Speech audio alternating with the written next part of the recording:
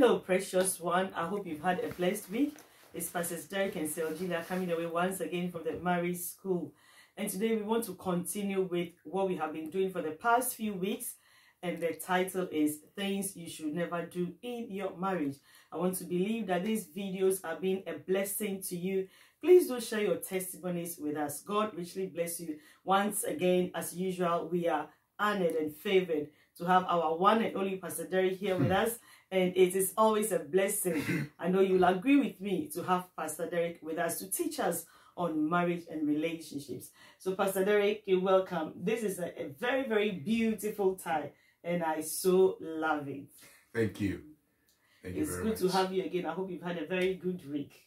Yes, by the grace of God. We bless God. Yes. So today we want to continue with our session on things you should never do in your marriage, and we are on part 5. Yeah. And I want to believe that there are still more things we can learn from you today. Hello everyone. God bless you for joining us, and please share it as far as you can. Right, so we're still looking at the things you should not be doing in your marriage, and today we start with never vocalize negativity in your marriage. You see, life is such that negative things happen. Things will happen that you don't like. There'll be times where you don't have enough money. There'll be times your husband will do something you don't like. Your wife will do something you don't like. There'll be issues at work. There'll be issues with children and all that. But you see, negativity begets negativity. When you speak negative stuff, it brings down the spirit. The Bible says that a joyful heart is a good medicine, okay? But a broken spirit dries up the bone. When you keep talking about negative things, what it does is that it increases stress. It increases frustration. It brings depression. It brings hopelessness.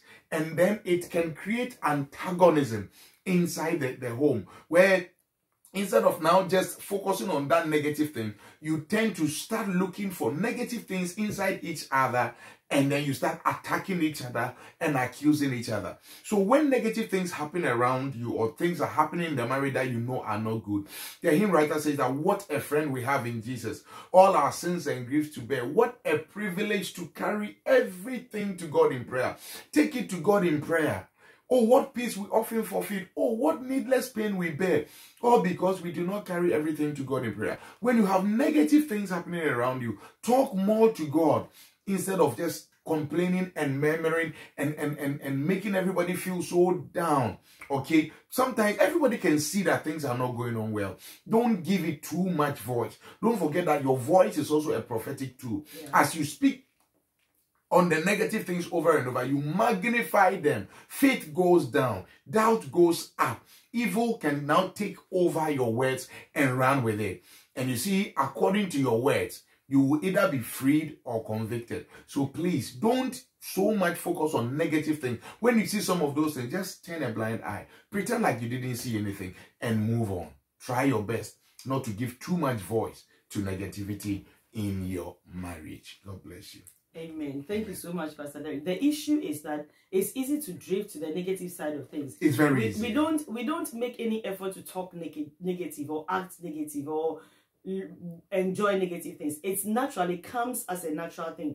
But then for us to be able to move away from that, we need to make the conscious effort to think positive, to act positive, and to behave positive. So if you will avoid that, you need to be conscious. You need to tell yourself that, look, I have to ensure that I am focusing and vocalizing the positives rather than the negatives. Otherwise, there will be no effort. You see that you will always drift to that side. Yeah. Thank you so much, Pastor Derek. What else can we learn? And it breeds a toxic environment. Yes, the next thing we have to be mindful of not doing in our marriage is using sex as a bargaining chip, trading sex. Okay, so it's like, okay, you washed my car, so I'll give you one. You didn't wash the car, so today nothing for you. Okay, you did shopping for me today, so you have access. Oh no, you didn't do this, so you cannot have it. You know, you see, sex is not something we sell. Once you reduce it to, if you do this for me, I give it to you. If you give this to me, I give it to you. Then you become no better than a prostitute. Marriage is different from prostitution, where you give yourself in return for something or in exchange of something. Okay, in marriage, the only reason by which we withdraw ourselves from our spouses is either we are genuinely unwell, or we are giving ourselves, as scripture says, to fasting and prayer, or in a time of menstruation, or things like that. Okay, so far as none of these things is happening, you should never use transactions as a means of giving or denying your spouse of sex. Okay, you haven't paid the rent, so no sex for you until the rent is paid. I had to buy the light bill myself today, so no, please stop doing that. It doesn't glorify God, and God sees you as a fraud. The Bible says, defraud ye not one another. Okay, don't defraud one another. When you deny each other of sex, the Bible sees you as a fraud. So please don't do that, and don't use bargaining tips. If your husband didn't do what is expected of him, let it never be said of you that it is you who denied him because he didn't do something. You play your part. Don't forget, marriage is said that it's a covenant. You have your part to play. Your husband has his part to play, or your wife has her part to play. It is not conditional. There's nothing in the Bible that says, if your wife does this, then you do that. Or if your husband does it, then you do that. You are told what you must do. Your husband or your wife is told what they must do. Everybody will stand before God and give an account as to whether they obeyed what God said. And on the judgment day, there will be no conditional judgment as to, okay, oh, it's not your fault because your husband did this, that's why you did that. So please stay in your lane. Do what is expected of you. Leave your husband, leave your wife to God to deal with them. God bless you. Yeah, thank you, Pastor Derek. That's an important thing to think of, or to ensure that it's not happening in our marriages. And also, we tend to forget that the Bible says that our bodies belong to each other. So, I mean, once you get married, your body belongs to your husband, and your husband's body belongs to you. So, denying each other of sex or using sex as a bargain is a no-no. And I mean, fortunately or unfortunately, sorry, it looks like it's a woman who do that. Yeah. It's a woman who do that. Some men also do it sometimes. Some men do it. It may be very rare. But I mean, that is not the right thing to do. However, I've had a few conversations with some women, and they insist that they do some of those things because of the kind of men they are married to. Some of the men are wicked. Some of the men are very, very bad. And let's say they will not provide for your needs. They will not give you money. They will not take care of you. But once they want sex, and you tell them, okay, before you do it, give me money for cooking, or then they will release the money. But that shouldn't be. It's not scripture. Men, as husbands need to play their roles well, and wives need to play their roles well as well, so that sex will not be used as a bargain in their mind, because it reduces the value of sex. Yeah, and it's not right. Yeah. Okay, I think there are more we can learn today. Yeah, never mock your wife or your husband using their disability or shortcoming or weakness. Okay, some couples do that. It is not good. It ruins the beauty and the joy of their marriage, and it ruins your spouse's confidence. Okay, everybody may have one thing or the other that may not be perfect about their lives. Okay, we live in a broken world. Everything is not perfect. So if you overlook your own imperfection and you focus on your spouse's imperfection and you use it to mock them, you use it to laugh at them, you use it to insult them. Anything that happens, if they're trying to bring their own contribution, oh, you, then maybe that's how, maybe he has a lisp or something. Okay, anyway, once he starts talking, then you don't do that. Oh, Pastor Derek. Don't do that. Don't use anything that is not perfect in your spouse to mock them, because you can't create another human being. And you yourself, you are not perfect anyway. So please, let's be compassionate. Let's be compassionate with each other. Let us love the whole being that God has given us. And let us never make them feel that they don't deserve to be in our lives. It is not godly. It's not good. Let's not do it. And even if we will talk about or think or do something about imperfections, I think it's just right that we deal with our own imperfections. Yeah. And we look at our own imperfections and weaknesses and see how best we can overcome it or live with it, rather than always focusing on your spouse's weakness. Because, I mean, some of these weaknesses, there's absolutely nothing anybody can do about it.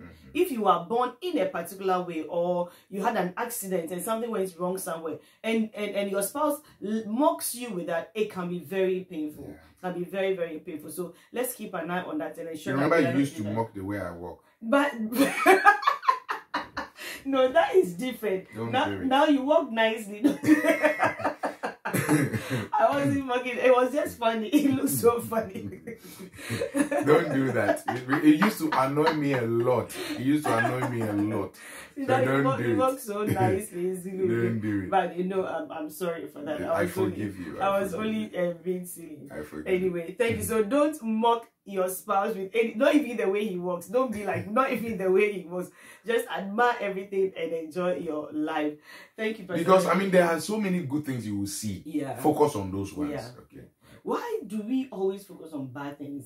In this fallen world, the mind is always tilted towards negativity. See, no matter, somebody can do 100 good things and do just one bad thing. Everybody forgets about the good. We all concentrate on the bad things that they do. Anyway, any other thing that we can learn from it? Another thing you must avoid in your marriage is hiding information that could have an impact on your life or on the marriage, like information about your career. Let's say you are having issues at work. You are likely to be fired. You keep quiet, you keep quiet, you keep quiet. You don't tell your spouse until it actually happens. There are some spouses, they have even been fired from work. They are not going to work and they hide it from their spouses. They wake up in the morning, dress up like they are still going to work, and they go and then they go. Yeah, I've heard and they are out and out. They stay there till evening, then they come back as if they are working until later for some whatever reason. Maybe your wife is in trouble and then she calls the workplace and says, you've not been here long ago. Yeah, he's been sacked from this place or he left this place 6 months ago. What is up? You see, when you do that, you undermine the integrity of your marriage. Okay, your wife or your husband cannot trust you anymore. So such things, issues happening at work, somebody is bullying you. When you come home, share.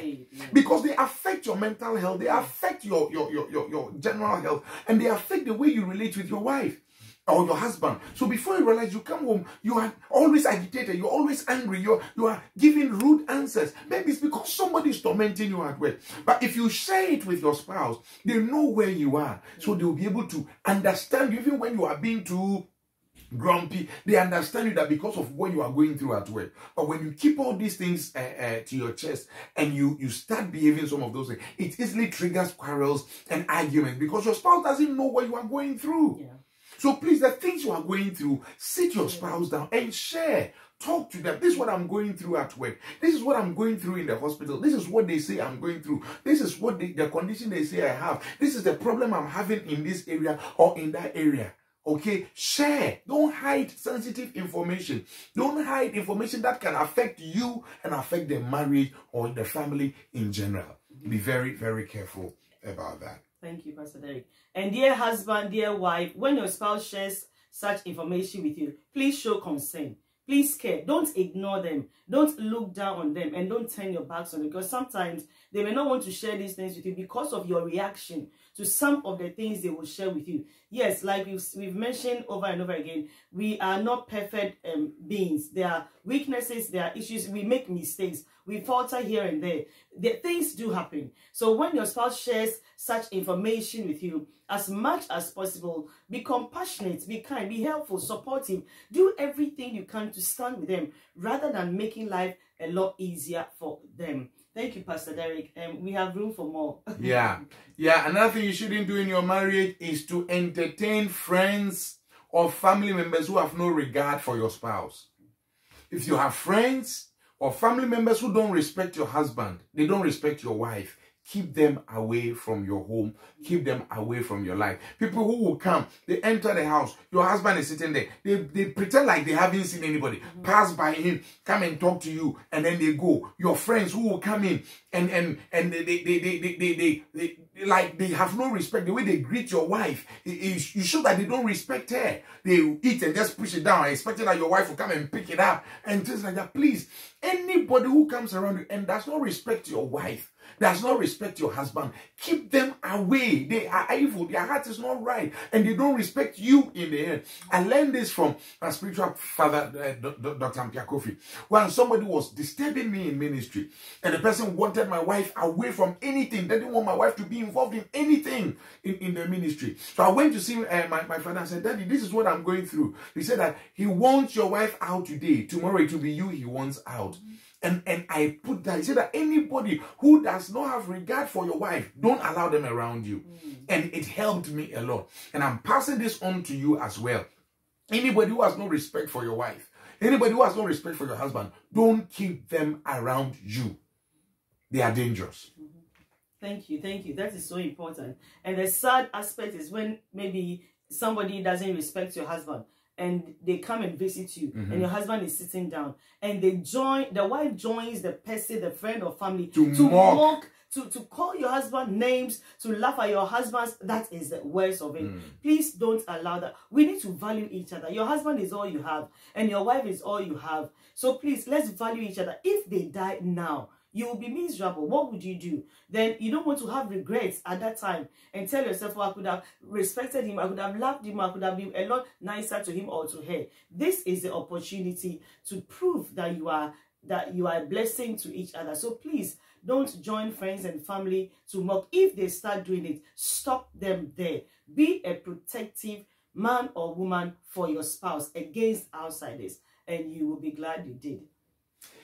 Yeah, the next thing is to not divulge sensitive information about your spouse to outsiders, or even about your marriage to outsiders. Sensitive information.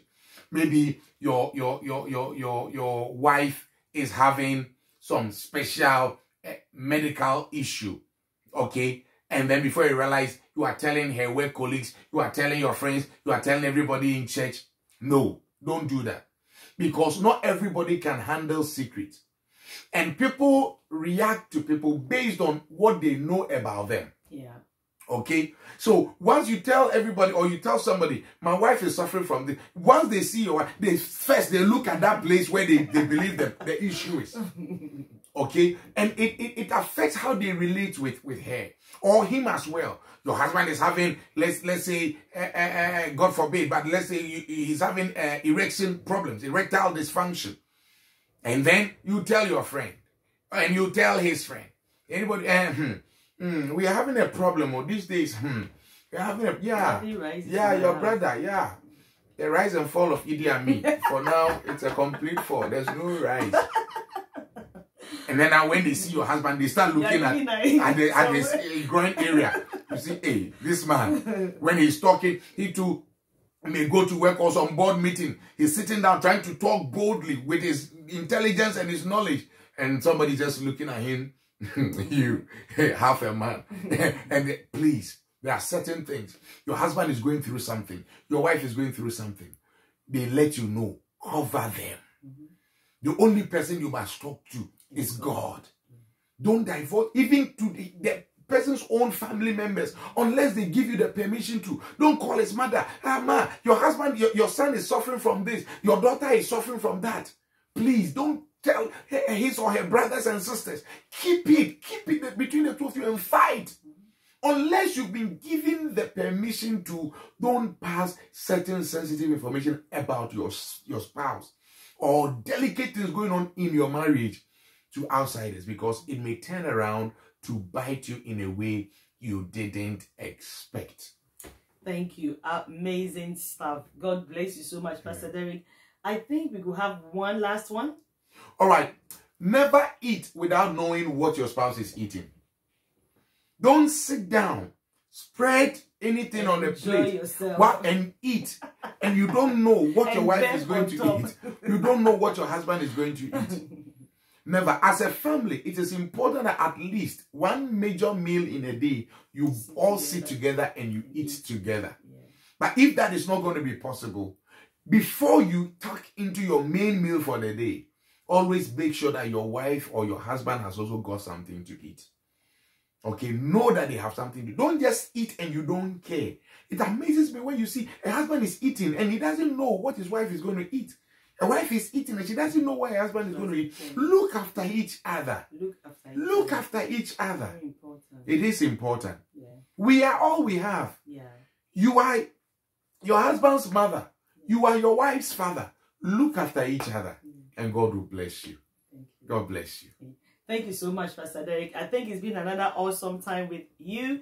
And if you did not get anything at all today, remember, look after each other. Dear husband, look after your wife. Dear wife, look after your husband. God bless you. And until we come your way again, once again, it's us from the Marriage School. Please do share the video. You can send it on your WhatsApp platforms and other groups. And we will see you next week, God willing. Have a beautiful week. Bye-bye. Bye-bye. And please subscribe to the YouTube channel as well. Subscribe. God bless you. Bye. Bye-bye.